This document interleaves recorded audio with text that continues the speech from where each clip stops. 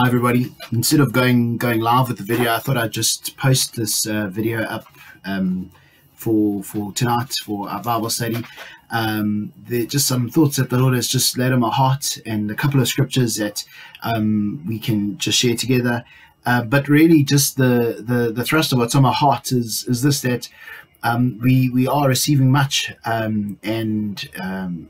the Queensborough Fellowship, we're receiving lots of messages on our group and encouragements from God's Word, and not only just during this period, but throughout the weeks, months, years, we've received much from the Lord. We've been taught so much, and from God's Word we have so much has been imparted to us. We've got such this glorious truth that we have, and the faith that was once delivered unto the saints, and we have that. And the Bible tells us to contend for the faith which was once delivered to the saints. And we need to be those who, as the scripture says, we are rightly dividing the word of truth.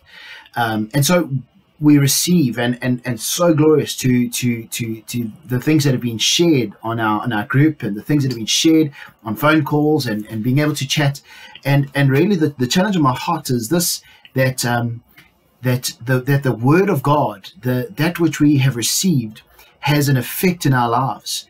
And I'm not just saying now, I receive now and it affects me tomorrow, but I'm just saying that of all that which we have received, how has it changed your life? How has God's word impacted your life? And when I say your life, I mean your thinking, your persuasions, the fear that may grip your heart, your decisions that you make, your habits that you have, and in all these things, is God's word doing the work in your heart and in your life that changes you, so that there is a clear indication that something has changed. That's the glorious thing about God's word, and we'll read a few scriptures, is that we're not just hearing. We don't just come, and when we share God's word and when we read God's word, we're not just receiving some bit of information. We're not just gathering thoughts together that we can piece together and have a nice story or create a moral that we can live by.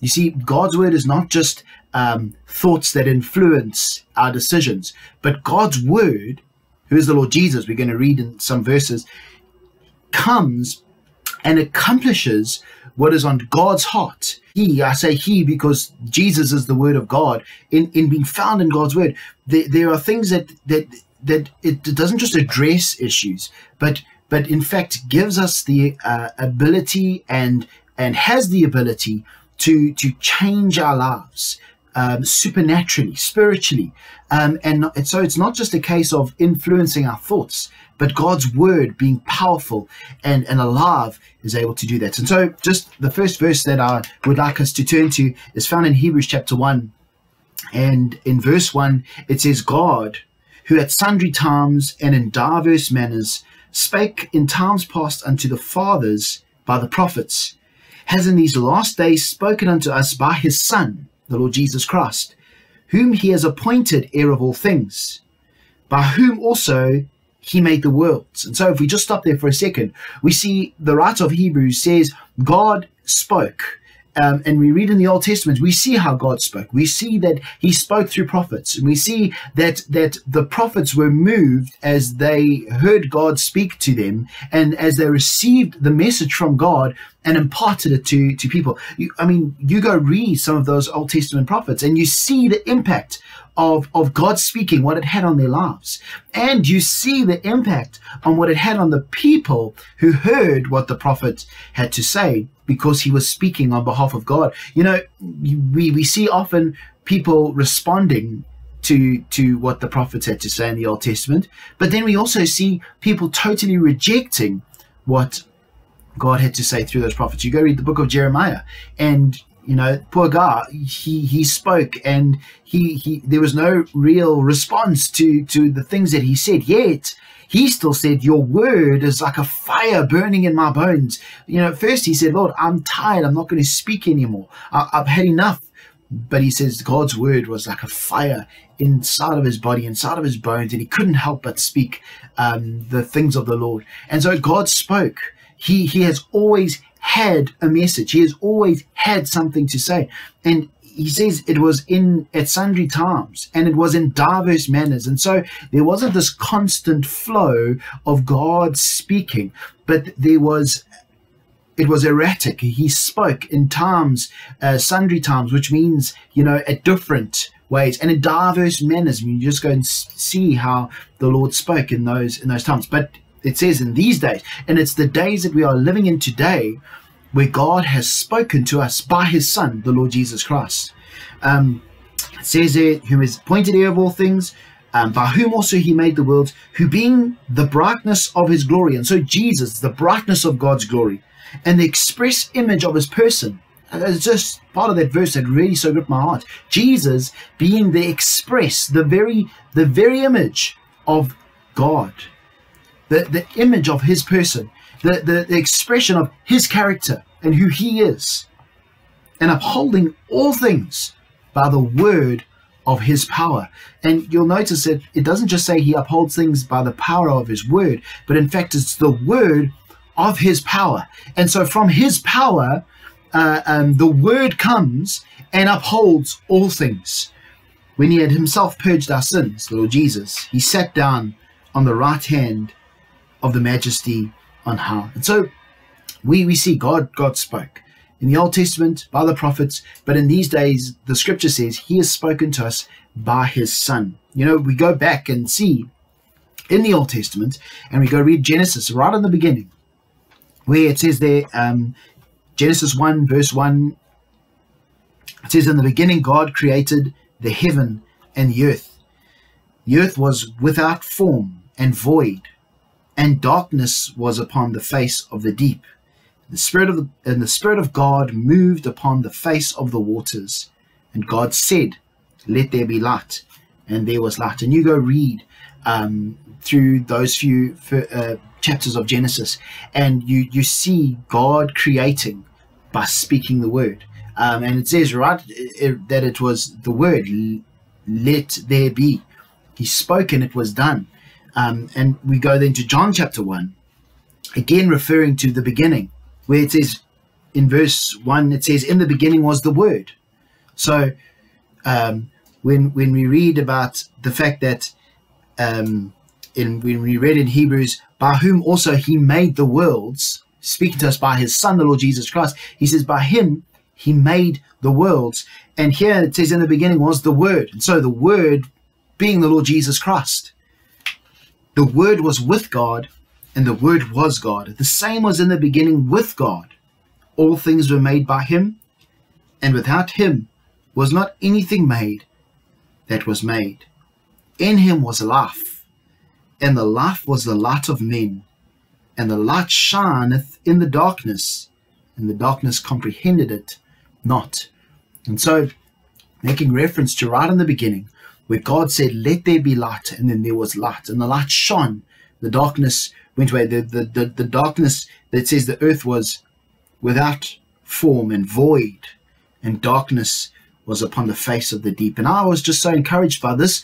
By the word of God, light shines. And when we speak and we hear the word of God, it is a light that is able to shine into the darkest part of our hearts. And I don't know if there are folk listening that have that this sounds like your heart.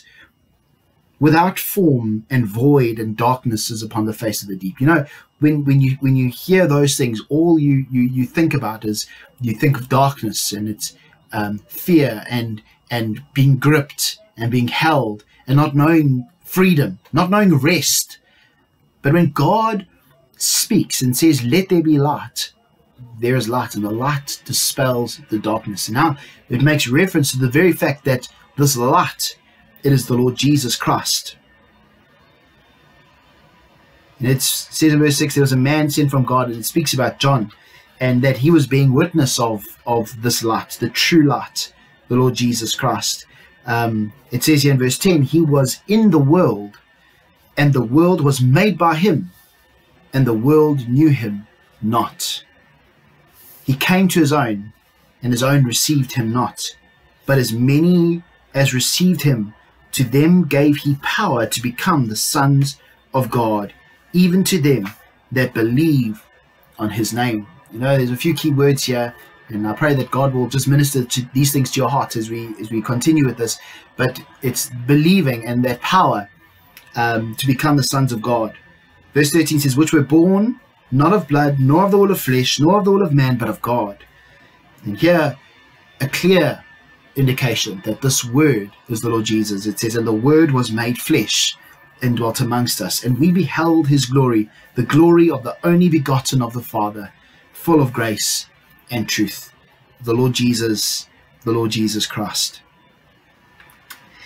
And so the Lord Jesus come, made to be flesh, and here he is on the earth. And we go read again in the book of John, and in chapter 6 verse 62, the Lord Jesus speaking says, what? And if you shall see the Son of Man ascend up where he was before, it is the Spirit that quickeneth, the flesh profits nothing. The words that I speak unto you, they are spirit and they are life. And so the Lord Jesus, now in speaking to his disciples, he speaks about the fact that the words that he is saying, they're not just small talk. He's not just talking to them. He's not just conversing with them. He's not just filling the time by speaking. But in fact, he says the words that I'm speaking to you, the very words that he says, they are spirit and they are life. And so the things that he says are those things that are spiritual. You know, we read here about the spirit that quickens, makes alive. The flesh profits nothing. The flesh, he says fleshly talk and those things, it profits nothing. I mean, I'm sure we are hearing a lot of fleshly talk around and the messages that we receive and the things that people are talking about. And there's so much fear, and there's so many, and it profits us nothing. But then you hear God speak by his word, and what comes? What is the result of God speaking? Well, he brings peace, and he brings rest. He brings truth, that we're able to see what is true and know him who is true. And so the flesh, it profits nothing. Nothing is fruitful. Nothing comes from the flesh. But Jesus says the words that he gives, the words that he speaks, they are spirit and they are life. And when we see the things of the Lord being of spirit, it speaks of those things that are spiritual. You know, our communication with God is not a fleshly one, but one of the spirit. The Bible says that the spirit searches the deep things of God. We've heard, and there was a message sent, I think last week, where we read in the book of Corinthians where he says, eye has not seen, ear has not heard, neither has it entered into the heart of man, the things that God has prepared for them that love him, but he has revealed them to us by his Spirit. And this is the wonderful thing, is God's word comes, and it's not just an intellectual thing. It's not just something, it doesn't just go here and then in here and that makes the difference. But God reveals his very heart and the very things that he wants to say by his Spirit, and that brings life. Jesus says, the word that I speak unto you, it's spirit and life. But he says, but there's some of you who don't believe. For Jesus knew from the beginning who they were that believed not, and who should betray him. And he said, therefore I say unto you that no man can come unto me, except it were given unto him of my Father. You know what happened? From that time, many of his disciples went back and walked no more with him. Then Jesus said unto the 12, will you also go away? You know, something that really just pricked my heart about this account is that, you know, when the hard sayings of the Lord Jesus come, how many of them actually just walked away? And you know, what is your relationship with the Lord Jesus like? And when those hard things come, will you also go away? You know, what was in the hearts of those disciples that were obviously walking with Jesus, but were they really followers? Were they really disciples? Were they really following the Lord Jesus? Well, obviously not, because when the hard sayings came, and when the things that really pricked their hearts came, they walked away. You know, Paul even said, I think it was to the Galatian church, he says, have I become your enemy because I tell you the truth? And you know, the truth will often offend, which is why the Lord says in I think the book of Ephesians, to speak the truth in love. You know, truth motivated by love brings true comfort. And he says here that the Lord Jesus turned to the 12. He says, will you also go away? But then Simon Peter answered him and said, Lord, to whom shall we go? Where are we going to go? To whom? Thou hast the words of eternal life. There was an acknowledgement that the Lord Jesus, he wasn't just somebody who told the truth, but he said, it didn't say, where shall we go? Who else will tell us these things? Where else will we hear these things? He says, but to whom shall we go? Only you, Lord Jesus, only you are the source. You have the words of eternal life, because the words that you're speaking, they are spirit and they are life. And we believe and are sure that thou art that Christ, the Son of the living God. And obviously those that had walked away and left, they were not persuaded that the Lord Jesus was in fact the Christ, the Son of the living God. They weren't persuaded of the fact that God was speaking by his Son. And we understand that now that the Lord Jesus in his word and the things that he says is not just thoughts, not just words, but the word of God. Now Hebrews, if we go back to Hebrews, and the writer of Hebrews says in chapter 4, and what is so glorious about this, and you go read chapter 4, and everything that is said is in the context of being able to find God's rest, and being able to find rest, and to know the rest of God. And it says in chapter 4, verse 12 and 13, and I suppose these are well-known verses, but may the Lord just so minister them to our hearts. It says, for the word of God is quick and powerful and sharper than any two-edged sword, piercing even to the dividing asunder of soul and spirit, and of the joints and marrow, and it is a discerner of the thoughts and intents of the heart. Verse 13 says, neither is there any creature that is not manifest in his sight, but all things are naked and opened unto the eyes of him with whom we have to do. And so in reading this verse, we see that God's word is alive. Quick doesn't mean it's fast, but it's powerful. It's full of power. You know, when Paul speaks about the gospel of the Lord Jesus Christ in Romans chapter 1, he says, I'm not ashamed of the gospel, because it is the power of God unto salvation to all who believe. And the glorious thing is the gospel of the Lord Jesus Christ cannot be separated from the word of God. Because when you read in 1 Corinthians chapter 15, when Paul speaks of the resurrection, he first preaches the gospel. He says that we believe that as it is written, that the Lord Jesus died, and that he was buried, and that he rose again, as it has been written. And so the gospel of the Lord Jesus Christ and the word of God cannot be separated. And it is God's power. The gospel is God's power unto salvation to all who believe. And we can't preach the gospel without referring to God's precious word, because in God's word is the glorious gospel of Jesus Christ. And the word of God is quick, powerful, alive and powerful, and sharper than any two-edged sword. And when you consider the sword being two-edged, you know, it is able to cut and to rightly and to divide, to come in and to separate. It says even between the soul and spirit.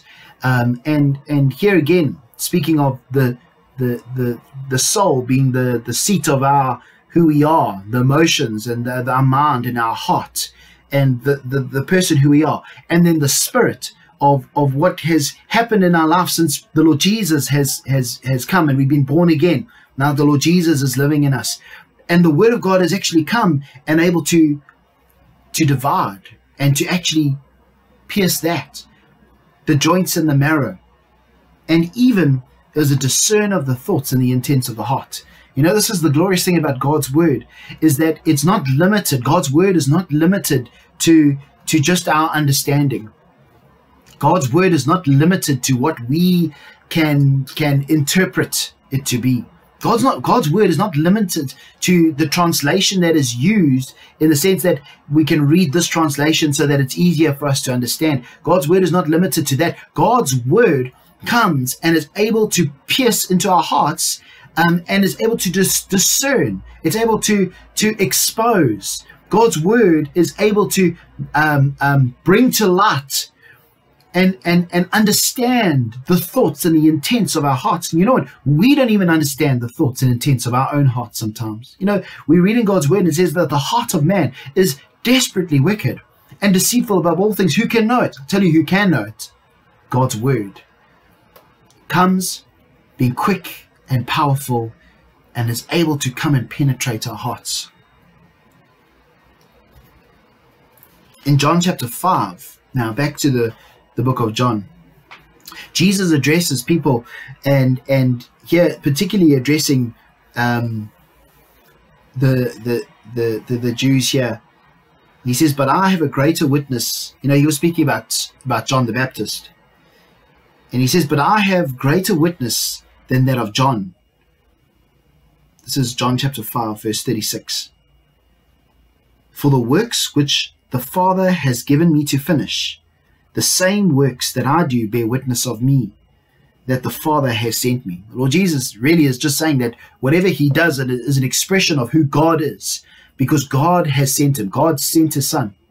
I mean, the well-known verse that we read, especially in preaching the gospel, and when Jesus is speaking to Nicodemus, he says, for God so loved the world that he gave his only begotten Son. Now Jesus is declaring that very reality, that he has been sent by God, and everything that he does is a witness that God has sent him, and that the Father has given him a work to finish.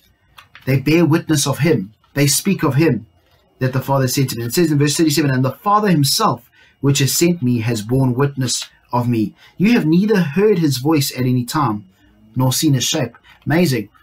Because when the writer of Hebrews says the word of God, in Hebrews chapter 1, where he says that God spoke by the prophets, and it says here that the Lord Jesus is the brightness of his glory and the express image of his person, upholding all things by the word of his power. And here he says, well, he's specifically speaking to these people.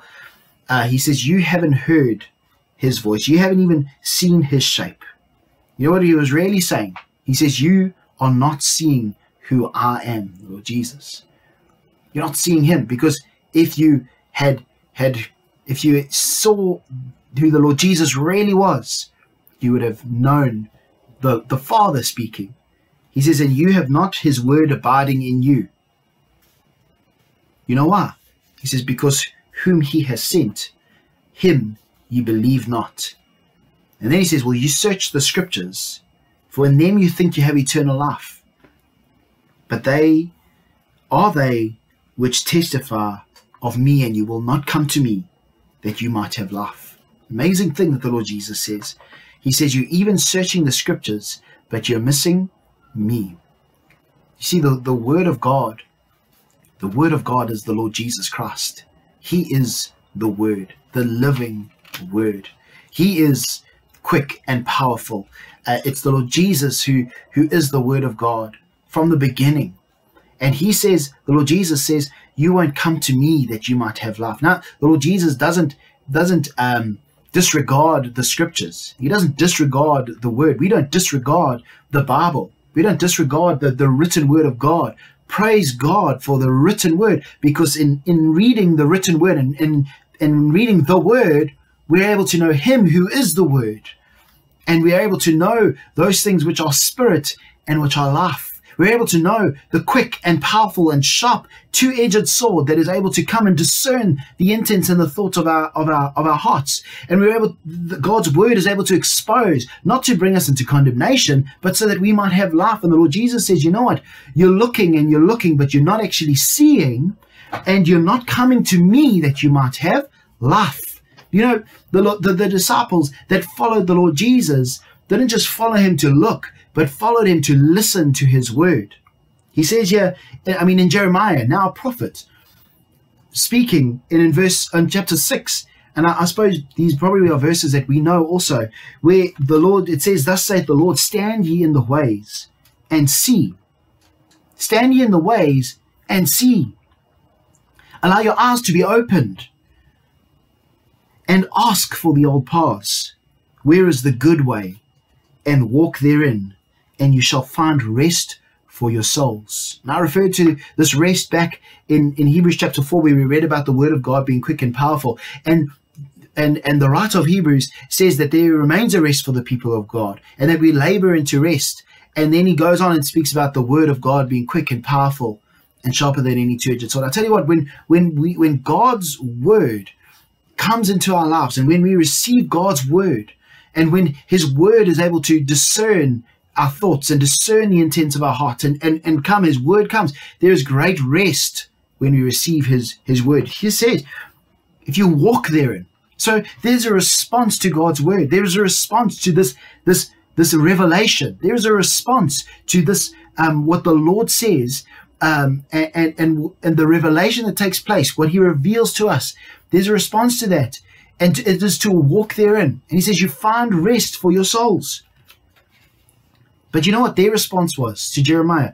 They said, we will not walk therein. Also, I set a watchman over you, saying, hearken to the sound of the trumpet. But they said, we will not hearken. Therefore, hear, ye nations, and know, O congregation, what is among them. Hear, O earth, behold, I will bring evil upon this people, even the fruit of their thoughts, because they have not hearkened unto my words, nor to my law, but rejected it. There is great there is a great consequence for not receiving God's word. You know, just as the Lord just provokes my heart in sharing this, you know, we read in the book of Hebrews where he says, harden not your heart.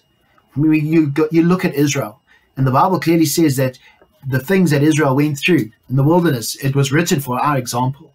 You know, God, in so many ways, gave to them his word, because the Lord Jesus, it says he was the rock that followed them and gave them water. There was that cloud that was with them by day, and there was that fire by night. And the Lord Jesus, there were pictures of who he was in so many respects. Even the serpent that was lifted up, and if they looked, you know, after they were bitten by those vipers, and if they looked upon that which was lifted up, they were healed. You know, again, just another picture of the Lord Jesus, to look to the Lord Jesus. You know, the waters that they went to, more of they were bitter, but then a tree fell in the water, and then the waters were sweet for them to taste. You know, again, a picture of the Lord Jesus, a picture of the cross, and turning bitter waters to sweet water, and in every way, God speaking to his people, desiring for his people to believe him. And the very fact that they didn't enter into God's rest was because of their unbelief, because they didn't believe God at his word. And God didn't stop speaking to them. And he says, harden not your heart. Don't be like them. Don't harden your heart when God speaks. You know, sometimes God says things. Often the Lord will say things through people like me and people who share in God's word that we would automatically put our backs up. But folk, I challenge you today, allow the word of God that is sharp, that is quick, that is alive, and that is powerful. Allow that word to come into your heart.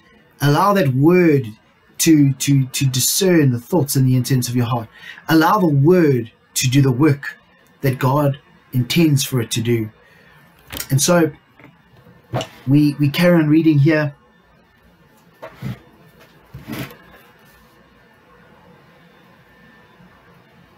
Back in John chapter 8, it says here in verse 31, then said Jesus to those Jews which believed on him, if you continue in my word, then are you my disciples indeed. And so there is that Don't harden your heart, but continue in his word. What does it mean to continue in his word? What does it mean? Does it mean to just read the Bible from cover to cover? Well, it's a good start.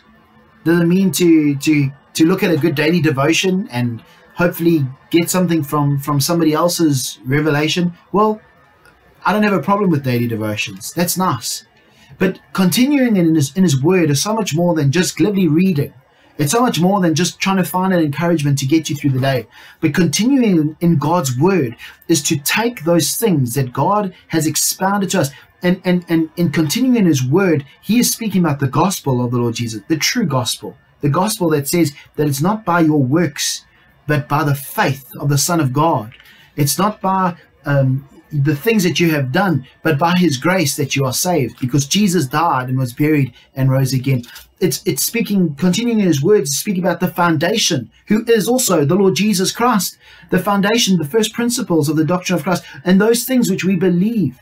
And continuing in his word is continuing in those things that God has revealed to us, and those things that aren't just, they're not fashionable things. They're not things that, I mean, when you think of the doctrine of head coverings, and when we speak about breaking of bread, and people are finding and trying to find ways to work around it, or to make it more palatable for this day and age. Folks, let's not deviate from ways, because the scripture clearly says, and Jeremiah wrote it, and it's an Old Testament scripture, but ever relevant for today. Stand in and ask for the old paths, those things that are tried and tested. The heart of David is so precious, because even when King Saul, when he was about to go before Goliath, and King Saul offered his armor, David didn't say, well, I don't want it because it's too big for me and I'm just a little boy. No, that's not true. Saul wasn't stupid. He wouldn't have given this huge armor to a little boy. So obviously David wasn't a little boy.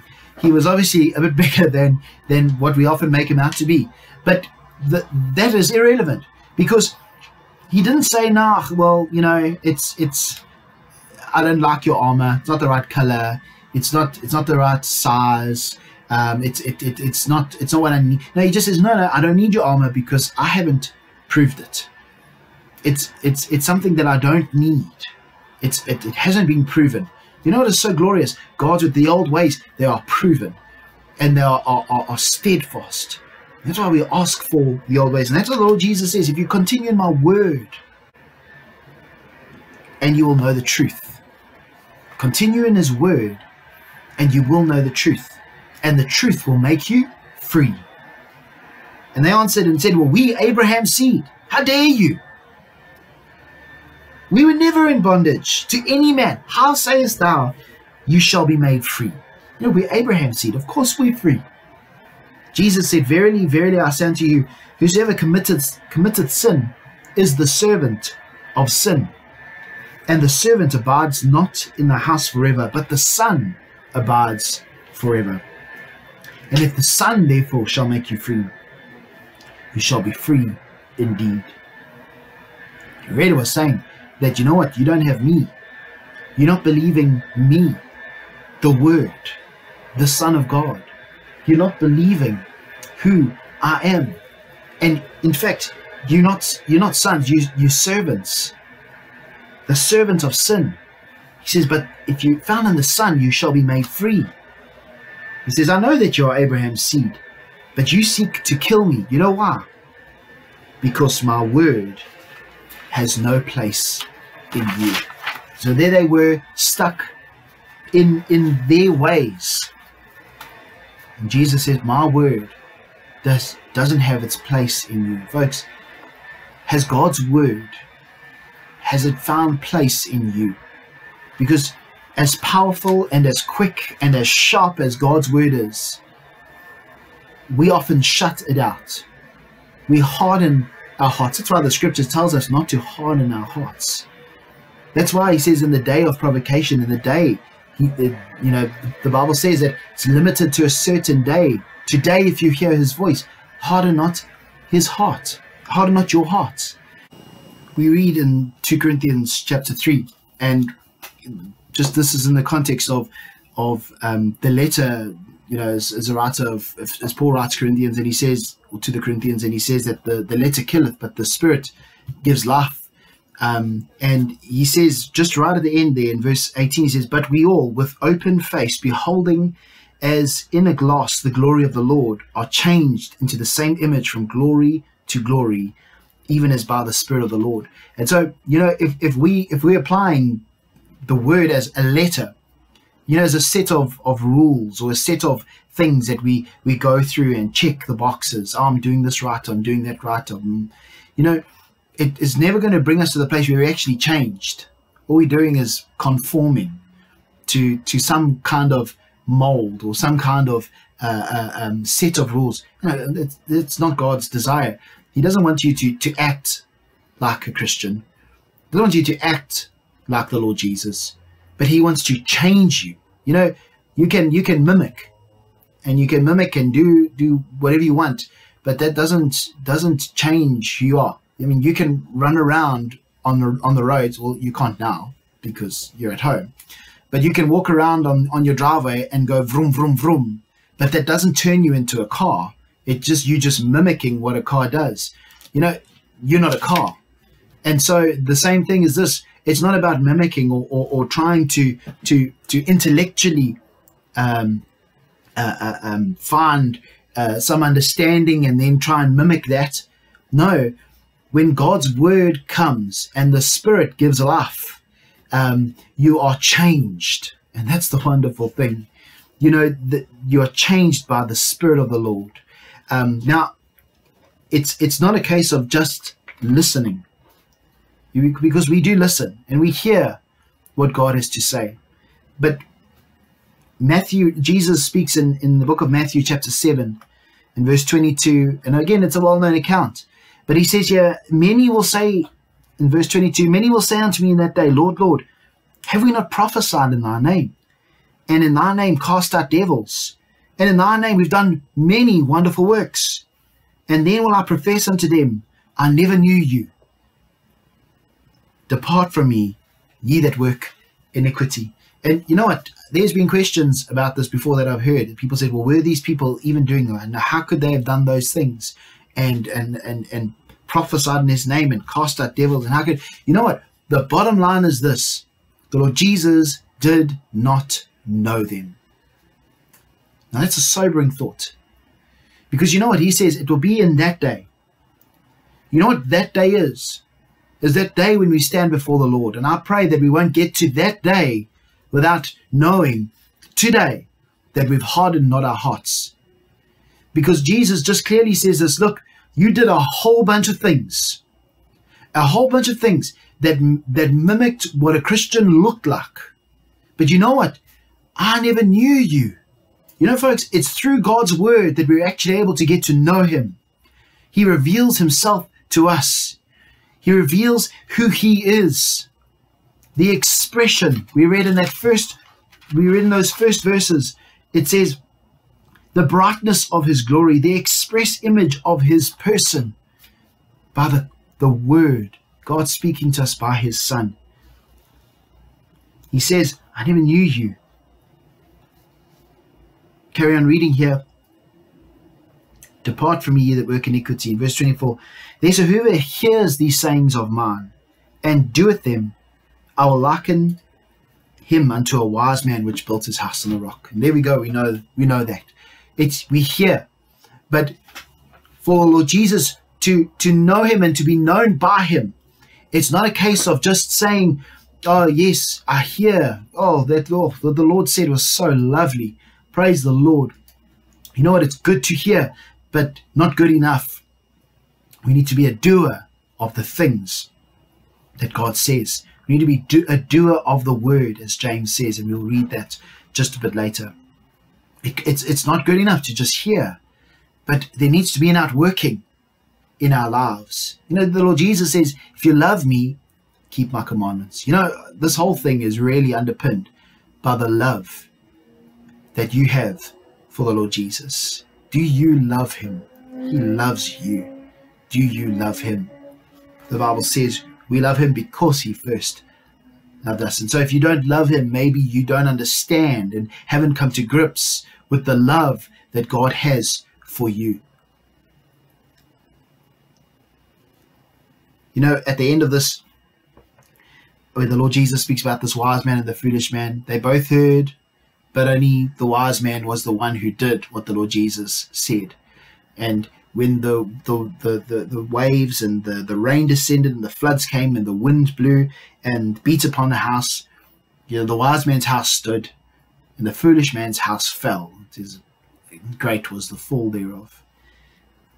You know, at the end of this, it says, when Jesus ended these sayings, the people were astonished at his doctrine, for he taught them as one having authority and not as the scribes. You know why? Because he is the word of God. Because he is the very one who is able to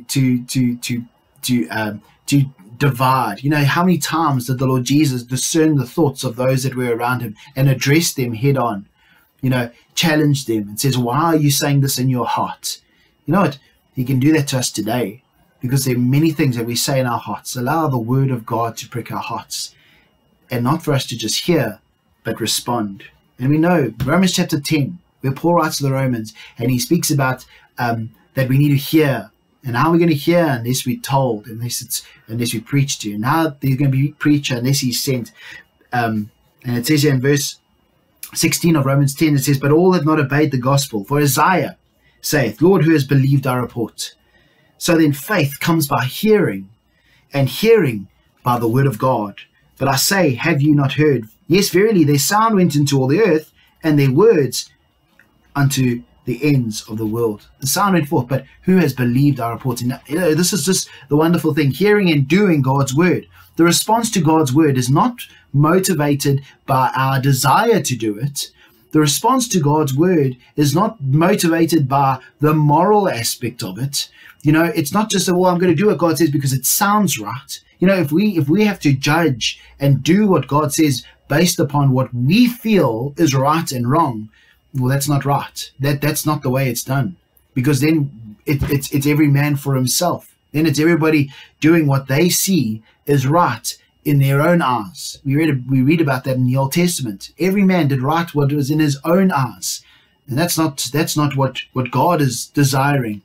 You see, God's word, the response to God's word is not motivated by anything else but by faith. And you know, faith actually comes by hearing the word of God, and in hearing God's word and not hardening our hearts, but in fact a response, a turn in our hearts as God by his Spirit and by the Holy Ghost, the Lord Jesus is revealed by God's word. We were able to respond to his word by faith. Faith that he gives. It's the faith of Jesus Christ. It's not our own ability to believe. It's not our own ability to comprehend or understand, but it's just the faith of Jesus Christ. Faith comes by hearing, and hearing by the word of God. And now we go read Hebrews chapter 11, and all of those men and women, all of they responded to what God said, and it was faith. It was by faith Moses, by faith Noah, by faith Abraham, by faith Sarah, by faith Rahab, by faith Gideon, by faith. You know, it was in the clear face of danger, in the clear face of opposition, in the clear face of circumstances that were beyond their control. They believed God. You know what? They didn't just sit and enjoy the feeling of believing God, but they got up and they did what God had told them to do. Noah, I would have loved, I think Alan spoke about Noah on Sunday morning, and he made reference to it in our young adults meeting on Monday night that we had via an online platform. It was really wonderful. But he said, I would love to read Noah's journal, his diary. It must have been pretty interesting. But I would love to have seen that entry on the day where he said, God has told me to build an ark. I don't know what an ark is. I have never floated upon the water before. God said it's going to rain. I don't know what rain is, but water is going to come out of the sky. Doesn't that sound weird? Now the moral and the intellectual scale of judging these things would say, yeah, look, Noah, I don't think that you are thinking soundly. I don't think that you quite have it. I think you may have, in fact, lost it.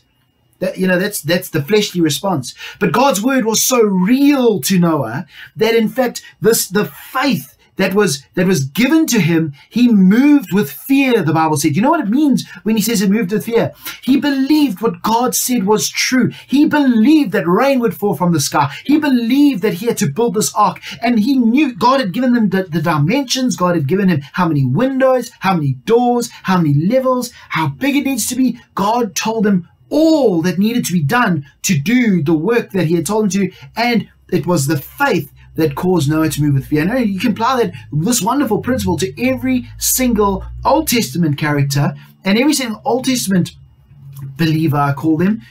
You can apply that to every single one of them. The reason why they made the decisions that they made was not because they weighed it up in their minds and this is what made sense, but because they responded to God's word by faith. Folks, they died not having received the promise that we have received. They died believing. They died believing.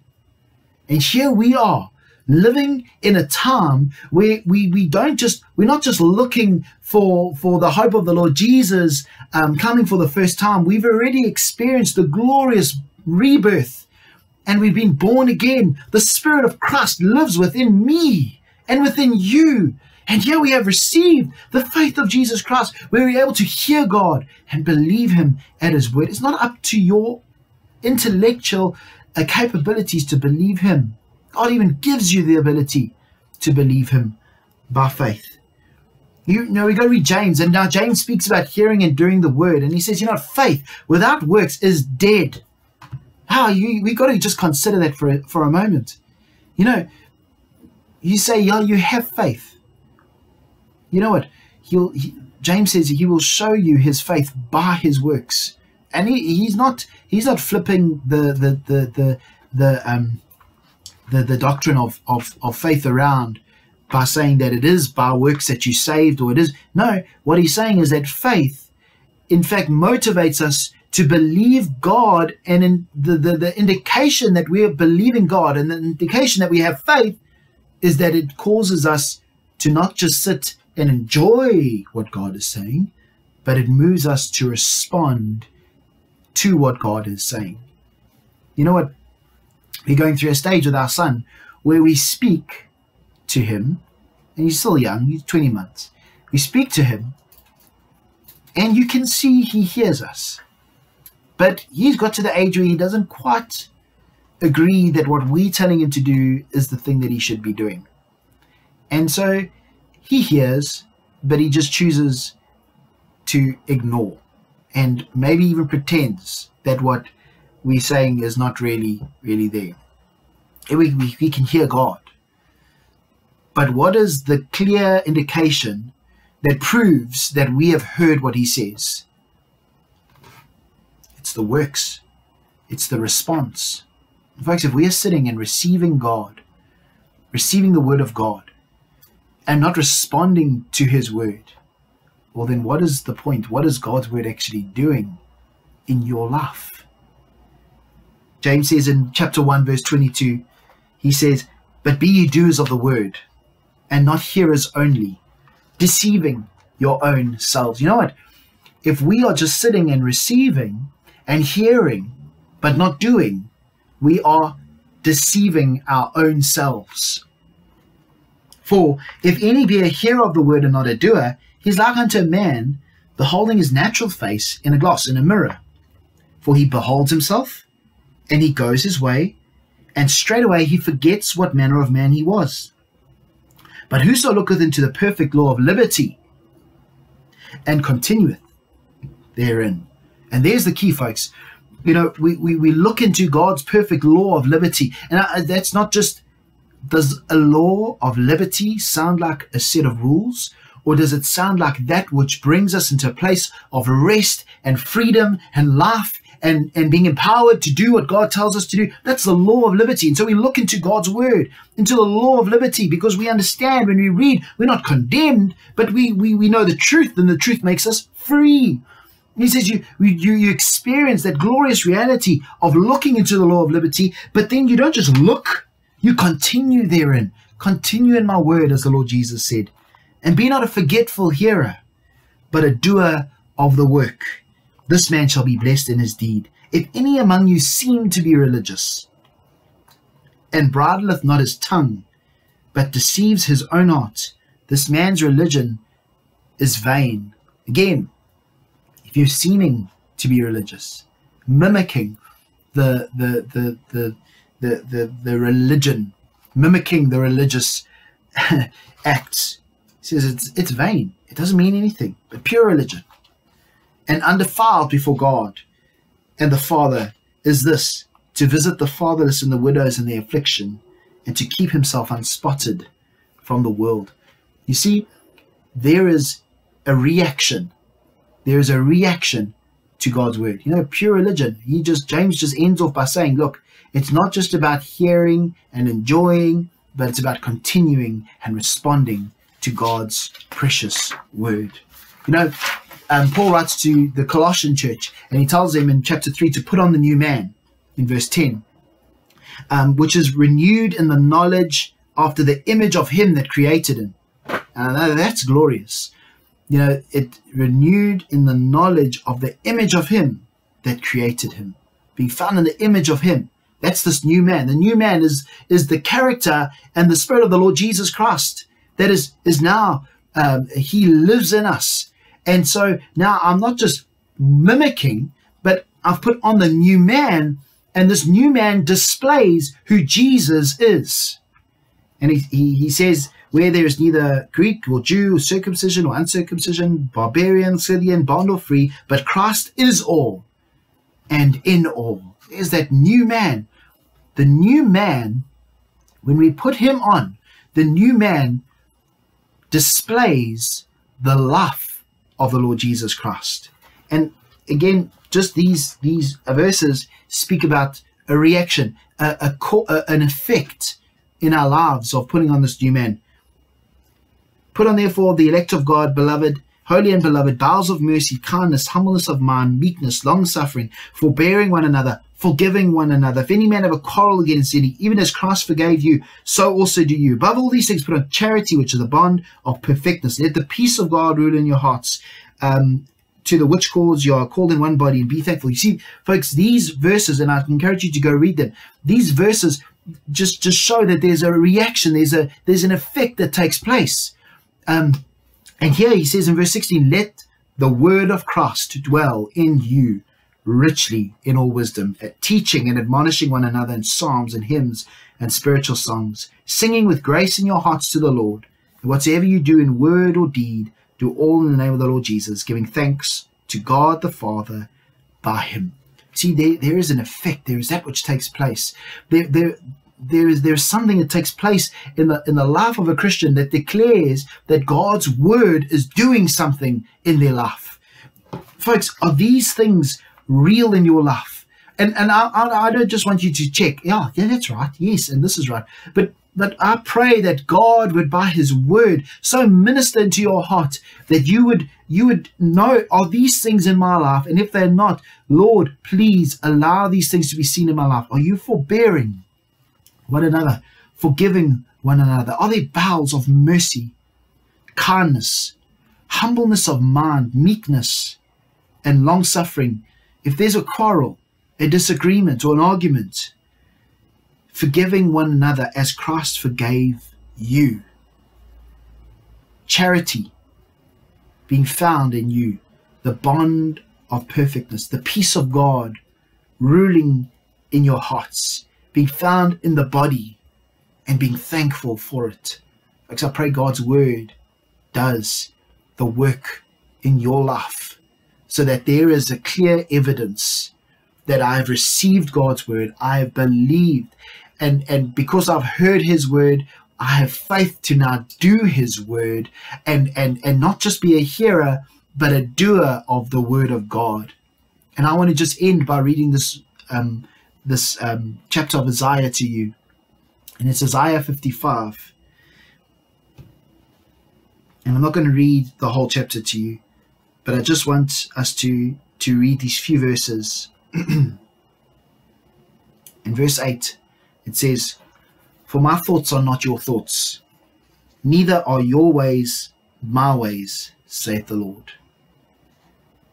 For as the heavens are higher than the earth, so are my ways higher than your ways, and as my thoughts than your thoughts. For as the rain cometh down, and the snow from heaven, and returneth not thither, but waters the earth, and maketh it bring forth and bud, that it may give seed to the sower, and bread to the eater, so shall my word be that goeth forth out of my mouth. It shall not return unto me void, but it shall accomplish that which I please, and it shall prosper in the thing whereto I sent it." Amen. I pray that as you would hear these words and hear the word of God, that you would so respond. I'm not going to close in prayer, but I'm going to let you close in prayer for yourself and respond to the word of God as he is clearly speaking to us as his church. Amen.